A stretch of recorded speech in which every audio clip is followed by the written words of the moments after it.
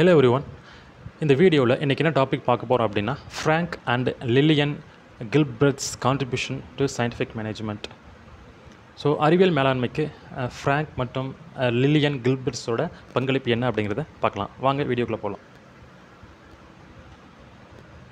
So கில்பிரத்ஸ் contribution to scientific management. Scientific study of management should include both analysis and synthesis.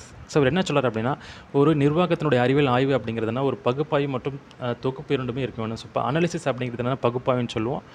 Synthesis அப்படிங்கிறது என்னென்னா ஒரு தொகுப்பு அப்படின்னு சொல்லுவோம். ஸோ அனாலிசிஸ் அப்படிங்கிறது braking down a task in to it's essential elements.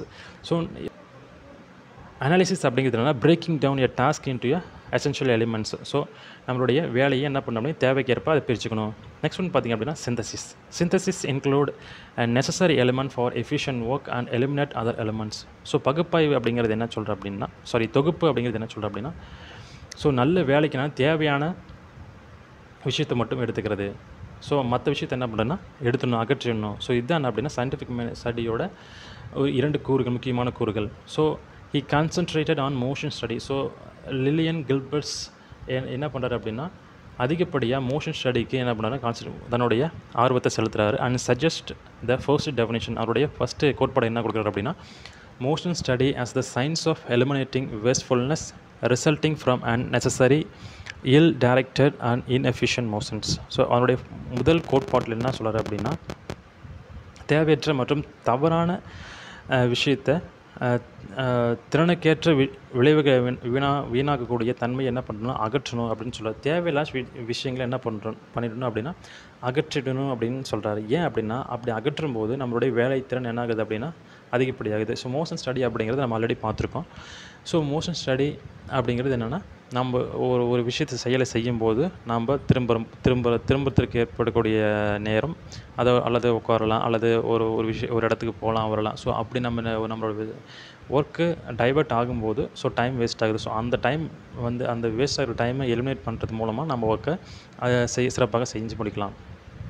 So he developed process chart over all picture of all activities in a chart form. So இவர் என்ன பண்ணுறாரு அப்படின்னா இவர் எல்லா செயல்முறை என்ன பண்ணுறா ஒரு சார்ட் ஃபார்மில் கொண்டு வராரு. சார்ட் அப்படிங்கிறதுனா ஒரு விளக்கப்பாடம்.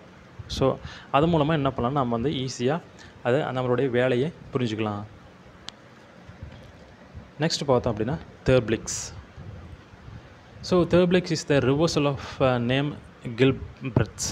ஸோ கில்பர்ட்ஸோட அந்த பேரோட ரிவர்சல் தான் என்ன அப்படின்னா தெர்பிளிக்ஸ்னு சொல்லுவாங்க.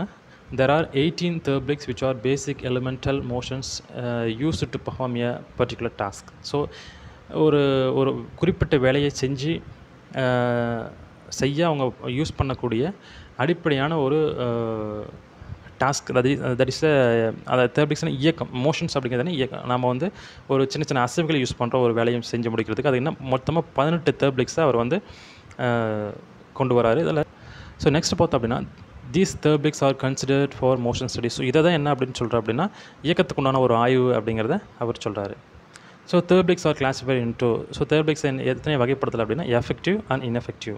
Effective தெர்பிளிக்ஸ் contributes much to improvement in work efficiency by less time consumption. So effective தெர்பிளிக்ஸ் அப்படிங்கிறது என்னென்னா ஒரு வேலையை செஞ்சு முடிக்கிறதுக்கு குறைவான டைம் எடுத்துக்கிறது என்ன அப்படின்னா எஃபெக்டிவ் தெர்பிளிக்ஸ்ன்னு சொல்கிறாங்க. Whereas ineffective தெர்பிளிக்ஸ் degrees the work efficiency by increasing the time consumption. So அதிகப்படியான நேரத்தை எடுக்கும்போது நம்மளுடைய ஒர்க்கருடைய செயல்திறன் பாதிக்குது.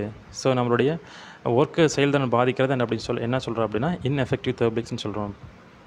நம்ம சிம்பிளாக புரிஞ்சுக்கணும் அப்படின்னா எஃபெக்டிவ் தெர்பிளிக்ஸ் அப்படிங்கிறதுனா குறைந்த நேரத்தில் சிறந்த வேலையை செஞ்சு முடிக்கிறது. இன்எஃபெக்டிவ் தெர்பிளிக்ஸ் அப்படிங்கன்னா அதிக நேரத்தில் வேலையை நம்ம செஞ்சு முடிக்காமல் இருக்கிறது என்ன அப்படின்னா இன்எஃபெக்டிவ் தெர்பிளிக்ஸ் அப்படிங்கிறத சொல்கிறோம். அடுத்தது பார்த்தோம் அப்படின்னா 18 தெர்பிளிக்ஸ் அண்ட் கிளாஸிஃபிகேஷன்ஸை பார்க்கலாம். ஸோ இதில் பார்த்திங்க அப்படின்னா எஃபெக்டிவ் அண்ட் இன்எஃபெக்டிவ் தெர்பிளிக்ஸ்க்கு உண்டான ஒரு டிஃப்ரென்ஸு அதனுடைய மோஷன்ஸை கொடுத்துருக்கோம். எஃபெக்டிவ் தெர்பிளிக்ஸ் அப்படிங்கிறது எதை சொல்கிறோம் அப்படின்னா reach, move, release load, use and preposition, grasp, disassemble. So இதெல்லாம் என்ன அப்படின்னா எஃபெக்டிவ் தெர்பிளிக்ஸ் சொல்கிறோம். இன்எஃபெக்டிவ் தெர்பிளிக்ஸ் எதை சொல்கிறோம் அப்படின்னா hold, rest, position, search, select, plan, unavoidable delay, avoidable delay and inspect இதெல்லாம் சொல்கிறோம். ஸோ நம்ம இந்த சைடு பார்த்தா என்ன சொல்லியிருக்கு அப்படின்னா மோஷன்ஸ். ஸோ சர்ச்சுக்குண்டான ஒரு அசைவுகள் என்ன, ஃபைண்டுக்குண்டான அசைவு என்ன, செலக்ட் பண்ணுறதுக்குண்டான அசைவு என்ன, ஸோ இந்த மாதிரி என்னென்ன அசைவுகள் இருக்குது, ஸோ அதுக்குண்டான கிளாசிஃபிகேஷன்ஸை இங்கே நம்ம